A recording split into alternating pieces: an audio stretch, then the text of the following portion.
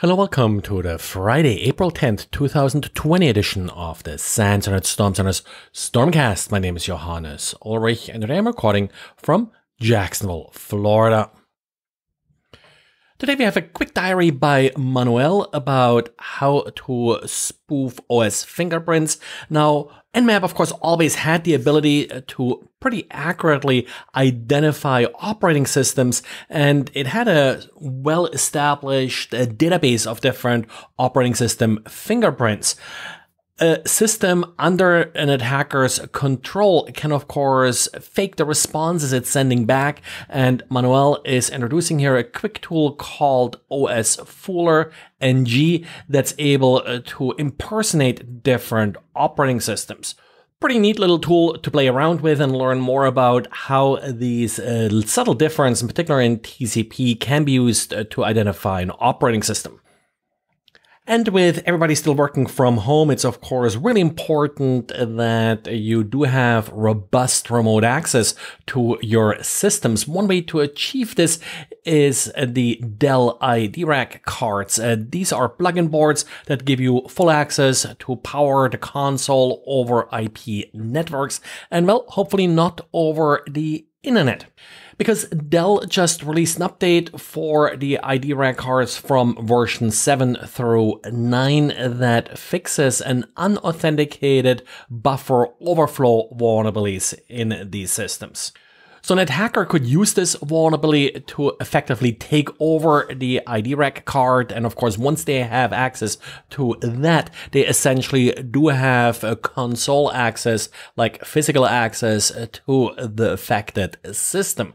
Now, as part of the advisory, Dell does reiterate that you should connect these cards only to a separate management network, so definitely be very careful about how you deploy them, and they should never ever be connected directly to the internet. Now, one of Adobe's software packages that I mention quite often for its vulnerabilities is Magento. Magento is shopping cart software that makes it relatively easy to set up an online store, but it has had a rich history of vulnerabilities. Today, Visa announced that it will no longer support Magento version 1.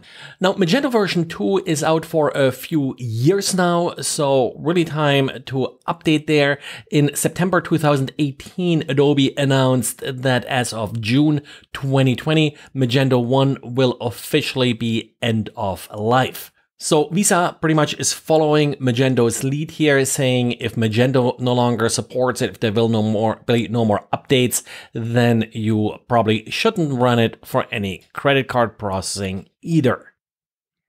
And if you're looking something to experiment with for this weekend, there's an interesting blog post by Enable Security about a vulnerability in Slack's turn servers.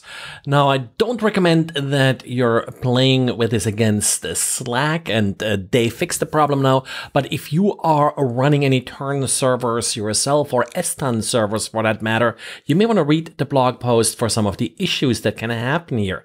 Turn stands for traversal using relays around NAT, and essentially what it provides is the ability to set up tunnels, essentially, of the lack of a better word, between hosts that are behind NAT, so they can communicate directly with each other for things like video streaming. And of course, the little bit older version of this protocol, STUN, is often used for voice over IP and also video over IP calls. The issue with this protocol is that essentially you can sort of tell these servers where to forward packets to, and that can, of course, easily be abused to turn them essentially into an arbitrary relay or proxy of packets.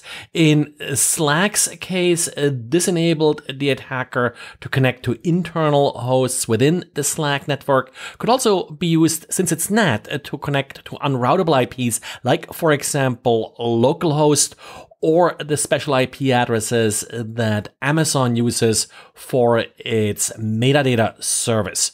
So pretty interesting vulnerability, I think, and something that's really more related to the configuration of these servers. So if you're running servers like this, you probably should pay attention and take a closer look. Well, and that's it for today. Thanks again for listening. And just want to point out, we still have the domain classifier running. I will add a link to the show notes again.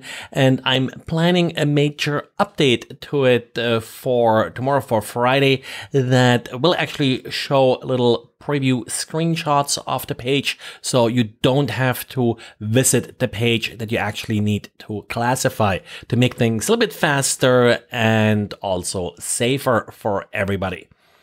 That's it for today. Thanks for listening, and talk to you again on Monday. Bye.